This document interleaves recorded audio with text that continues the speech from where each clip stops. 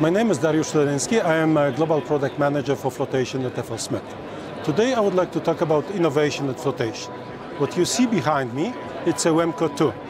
It's newly developed mechanism for WEMCO, which is available as a retrofit to all WEMCO flotation machines around the world.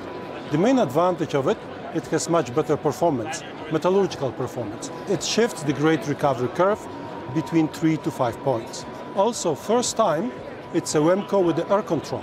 What we have, we redesigned the rotor, stator and the hood in a way that it pumps much more slurry and air, and to run it properly, one must throttle the air, which gives you air control without the existence of the blower.